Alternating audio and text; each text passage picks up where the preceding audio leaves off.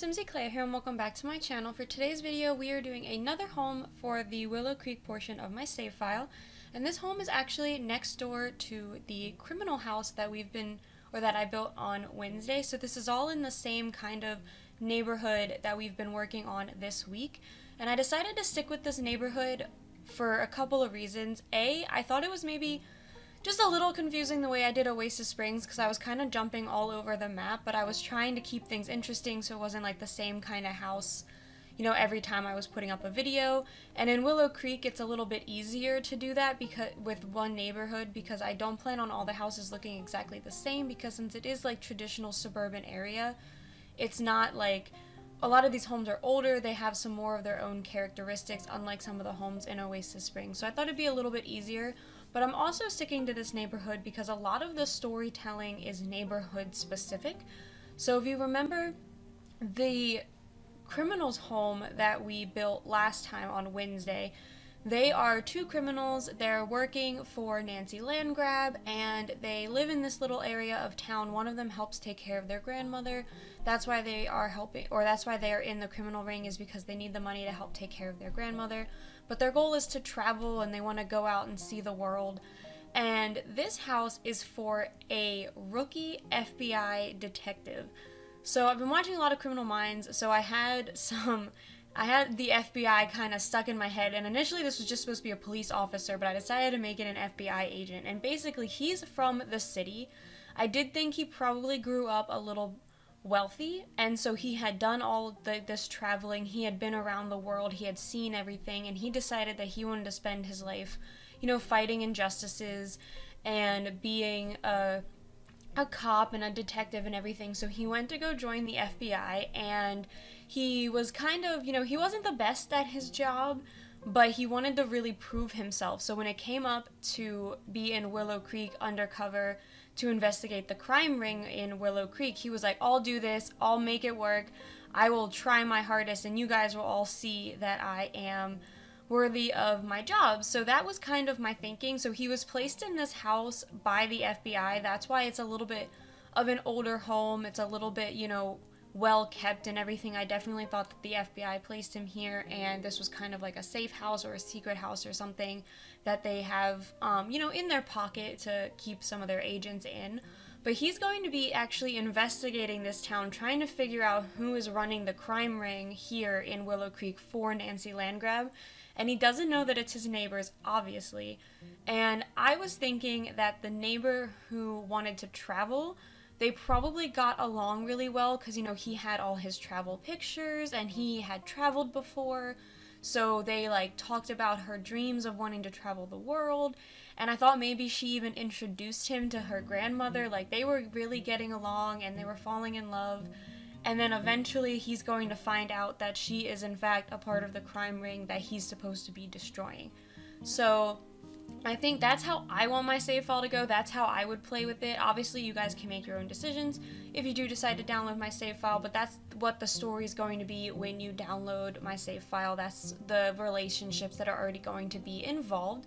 And as you saw, the back of the house, or I should say the exterior of the house, came together really nicely. I really liked the brick decision that I made. I had a couple of reference pictures and I was accidentally looking at the wrong reference pictures. So I have reference pictures for each neighborhood in every world, and the really expensive neighborhood here in Willow Creek, I had planned on doing like super old traditional brick style houses, and I pulled up those reference pictures instead, and I didn't realize it until halfway through, but I thought it'd be kind of, you know, fitting if a couple of the other neighborhoods had some brick houses to kind of show that these are more of the original houses that were here in Willow Creek, even though they might have deteriorated a little bit, or they might have been, you know, changed or fixed up or something. These are a part of the original houses that were here, so they have all the original brick features and designs and stuff that some of the other houses in the more wealthy neighborhoods have.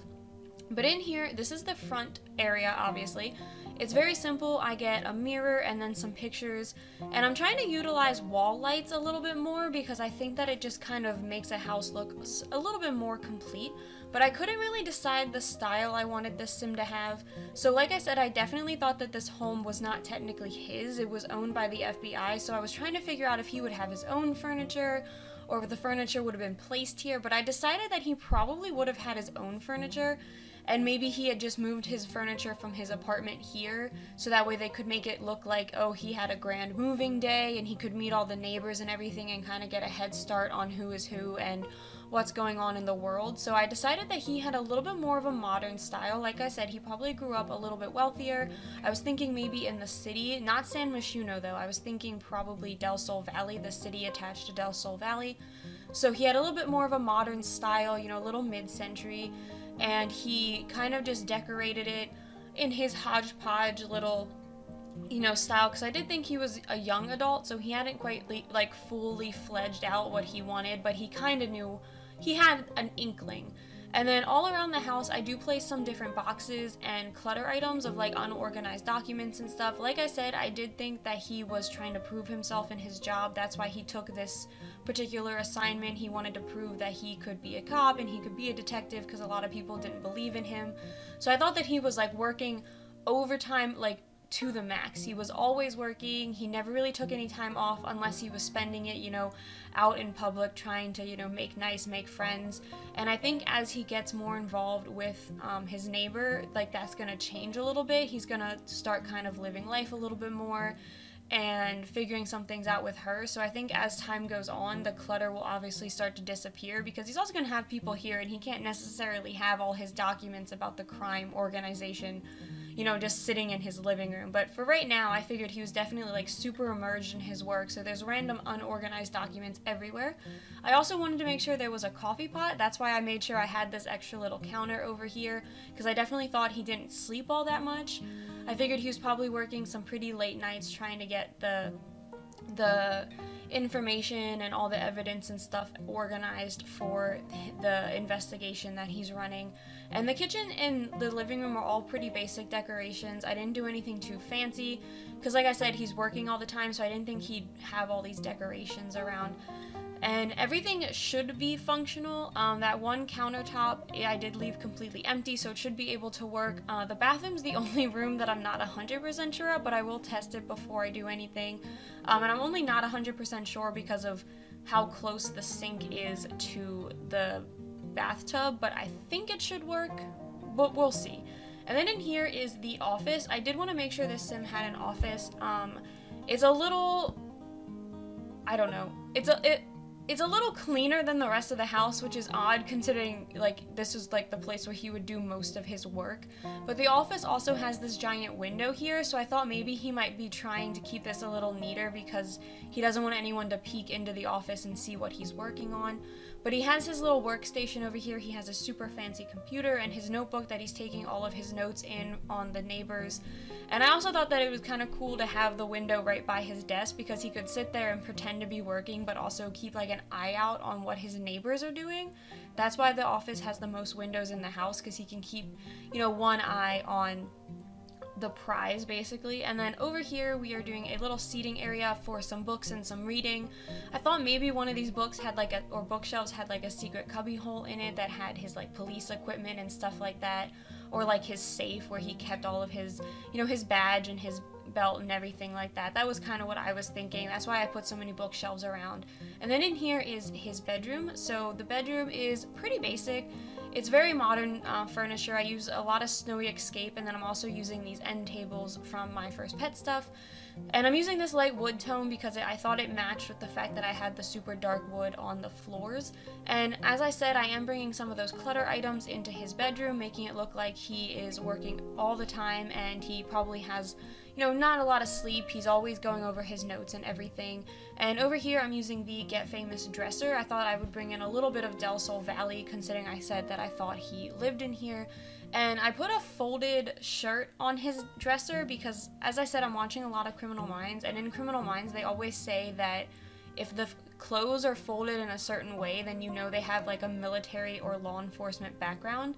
And considering he's supposed to be a cop, I thought it'd be kind of like a nice nod to that if I put the folded clothes on his dresser. And then over here there's another little seating bench, just with a light and everything. I figured that's probably where he did his work when he was working overtime in his bedroom. And then I do add a rug just to kind of tie in the whole room and make everything look a little bit more cohesive and a little bit more cluttered and, you know, just lived in. And then out here is a simple seating area. I do get a grill. I thought maybe he had, you know, some neighbors over to kind of get a feel for the neighborhood and everything, so we did have a nice outdoor area for everyone to sit in.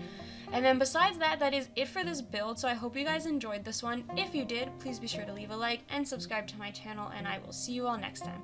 Bye!